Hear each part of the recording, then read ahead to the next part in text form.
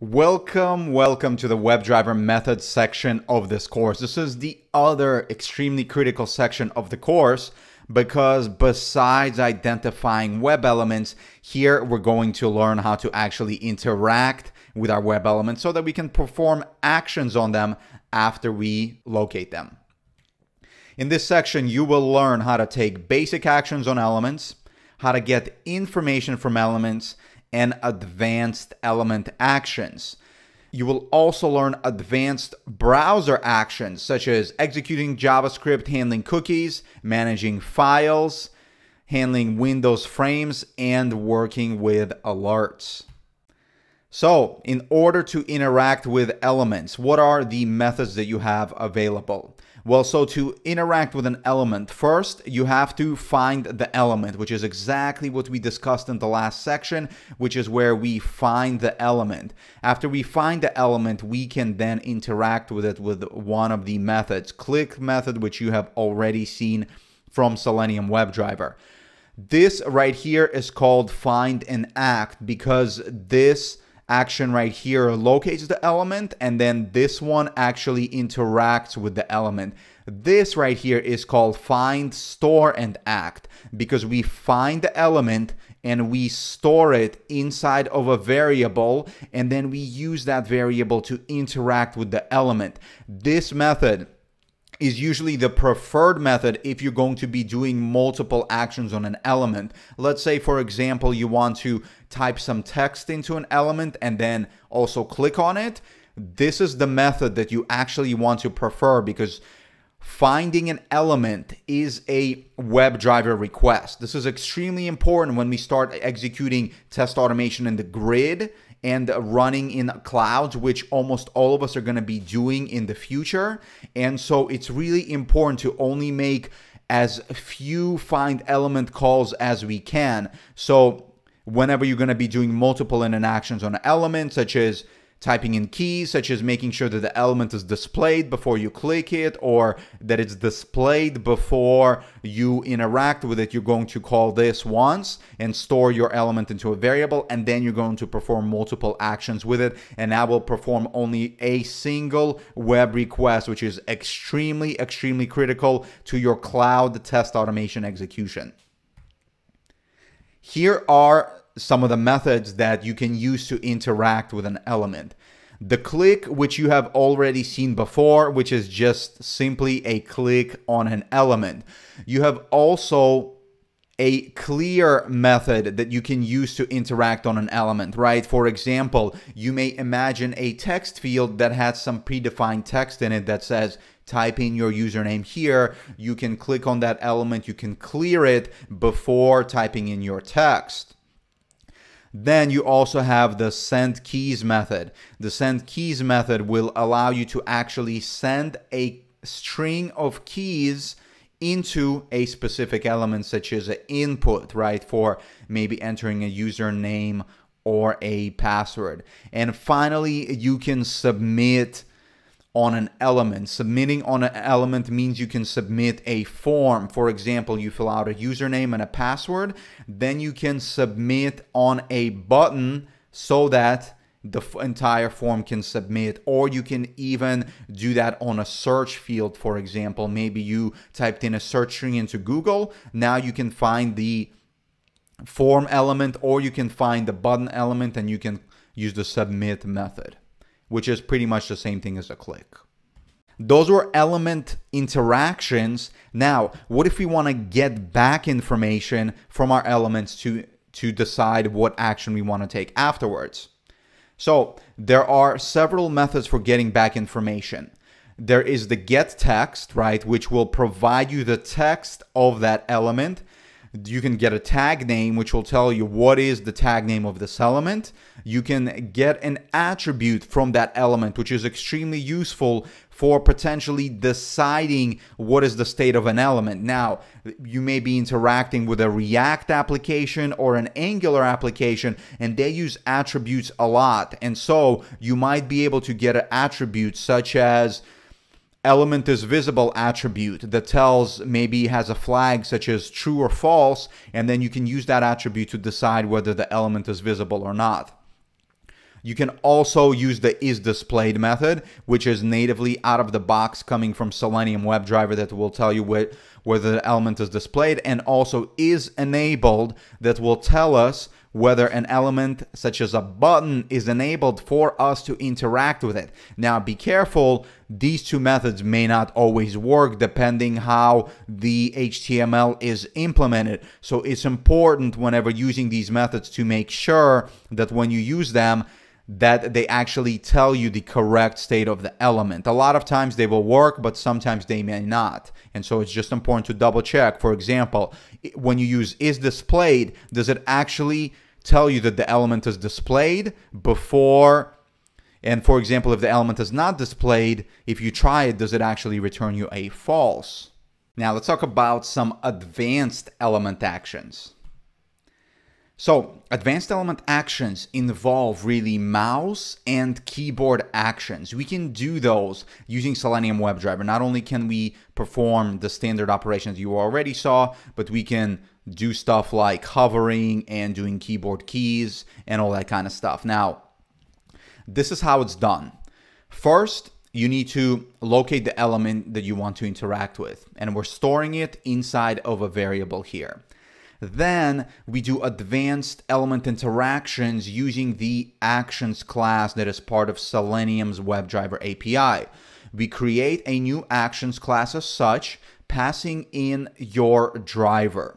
After you have that driver, you can use a Fluent API to build the actions that you want to create. So for example, here we're using the action to click an element, right? This is the same as our mouse click, but we're using the actions API here to click an element, and then we're building that action because this is using a Fluent interface, and then we are performing that action. Until you use the perform method, the action will not actually occur. So here are some of the major mouse actions that you can do on web elements. So take a look here. We've got a click where you will just click on the middle of an element and you just pass in your web element. We can do a click and hold. So if for whatever reason you need to hold down your mouse on an element, you can use the click and hold method, again passing in an element on where you want to perform the click and hold. We can do a context click. A context click is nice because it will move to the element and then it will click on it. We can perform a double click, which is exactly what it sounds like. We can also do a drag and drop. A drag and drop is very common for UI test automation. And so what you can do here is grab an element, right? And this is the element that you're going to pick up, and you're going to drag it to some specific target, which will be another web element. You can also do a drag and drop by. So you can pick up an element and drag it to some specific location. You can move to an element. A lot of times what will happen in pages where they are dynamic, a page may not be rendered until you scroll to an element. An element may be below the fold, below the visible region of a page. And so that's when you may want to do something such as a move to element, where you move to the element first and make sure that it's in your view of the screen, and then you can start interacting with it. Actually, a very common error that many students and many automation engineers get is element not clickable exception, because they try to click or interact with an element before it's actually in the viewport. And so a very common solution to that is to move to the element first before interacting with it. This is another move to element method that you also have available, where you can pass in the element that you want to move to, and then you can pass in the coordinates of how far you want to move to that element. And then finally, you have the release method. The release method will, if you, for example, are doing a click and hold and you're holding down on an element, at that point you can do a release to release the mouse at that element and stop clicking and holding. There are also keyboard interactions. Keyboard interactions are extremely helpful if, for example, you cannot interact with an element using standard mouse commands. Now, I do really want to caution you here that keyboard commands are extremely flaky and should be used as a last resort in your test automation. However, I have been in situations where you cannot do stuff with regular mouse actions, and so keyboard commands come in very handy, but you should work very hard to make sure that your keyboard commands are the last thing that you're ever using, and they should not be the first thing that you're trying to use. However, there are these actions that you may want to perform. There's the key down command, which will simply press the key down. So if you want to send a bunch of characters, for example, like pressing the enter key or pressing the up arrow, or maybe you want to pass in a function key, you can just use the key down. Now, after you use a key down character, you have to do the key up character so that once the key is pressed, it will not be released until you do a key up. And then you can also even do the send keys, which is exactly just like send keys that you've seen with a total input box. And here you can send keys to any element, right? Maybe, for example, you want to send keys to the entire browser, such as opening up developer tools. You can do a send keys here by passing in those keys and passing them over to an entire browser versus just passing into like an input box, for example. And here are some code examples of what we would do to, for example, do a hover, right? So we have our action element. We will move to the element, passing in the element that we want to move to. We will build the action and we will perform it. Here's an example of a drag and drop. We'll have our action class. We'll do a drag and drop method that's provided to us by Selenium. We'll take element 1 and drag it over to element 2, and then we'll build and perform. Remember that nothing happens until we call the perform method. Then we can do a click, pause, and release, for example. You can click and hold an element, pause it for a specific interval, and then you release that click and hold, and then you perform the operation. You always have to perform again. This is using a Fluent API where we can build this into a very long string, and until we call the perform method, that string will not be performed. All right, I hope that you are ready, because I got an awesome quiz for you. I worked on this one for a while to try and exercise all of the new skills that you have learned so far. Let's go ahead and go over it. So all of the requirements for the quiz are going to be here at this Git gist that you can find. I'll also, of course, supply you the URL in your course resources, but I'm going to go through it here as well. So you're going to give me 5 tests. Each test is going to have separate requirements. Test number 1, you're going to navigate to this URL. You're going to select option 1 from the dropdown, and then you're going to assert that option 1 is selected and option 2 is not selected. Let me show you that manually. So you're navigating here, coming here, selecting option 1, and then doing 2 assertions. Option 1 selected, option 2 not selected. That's test number 1.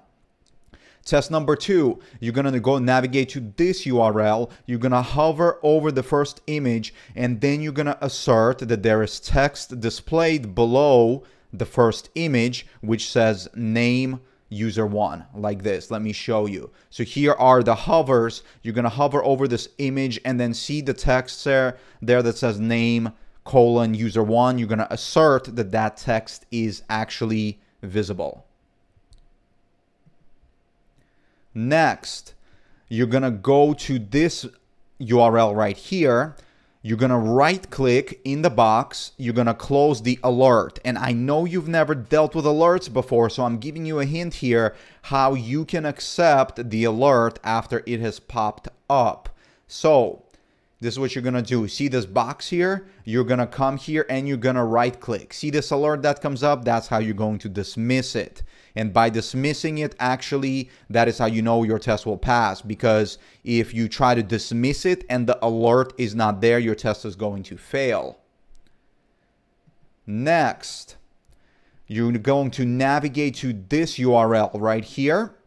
You're going to send the right arrow key into the input box, and then you're going to assert that this text is returned from the element. So let's take a look. You're coming here, you're putting your cursor in there, you're going to enter the right arrow key, which I did right now, and you're asserting that you got back this text right there. Finally, you're going to navigate to this URL right here. You're going to find an element with text, clickable icon. You're going to assert that its href attribute is equal to this URL right here. Then you're going to get a CSS value called background origin, and then you're going to assert that it equals padding box. Let me show you exactly what that looks like. So here is that URL. You're going to find this clickable icon, and actually, since I've never shown you anything about CSS before, let me explain about it a little bit more.